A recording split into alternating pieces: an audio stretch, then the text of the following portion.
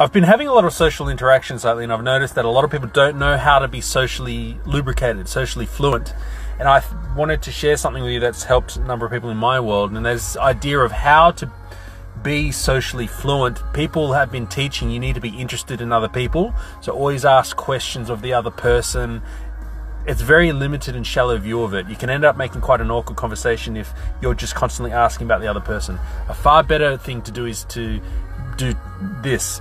Be interested in other people and be interesting. Be interested and be interesting. It's not enough to simply talk about other people. You need to have something interesting to say. So to give you an example, I'm currently learning about Pratt & Whitney PT6 turboprops in a lot of aircraft just because I'm interested in it. I'm also learning about praxeology and philosophy. I'm just stuff I'm reading on Wikipedia in bed at night. I have some interesting things to bring up. And so if I'm interested in other people and I have interesting things to say, it makes me socially fluent. And like any language, the way to get fluent at it is to practice. Practice speaking the language of social fluency.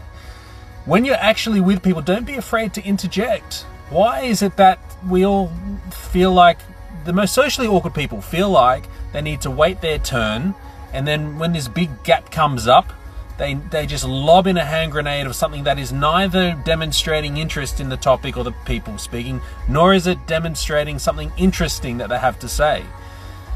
Instead, why not interject in the middle of a conversation and help the other person, add to the story, share a little 5-second tidbit of your own experience with the topic and then throw it back to them.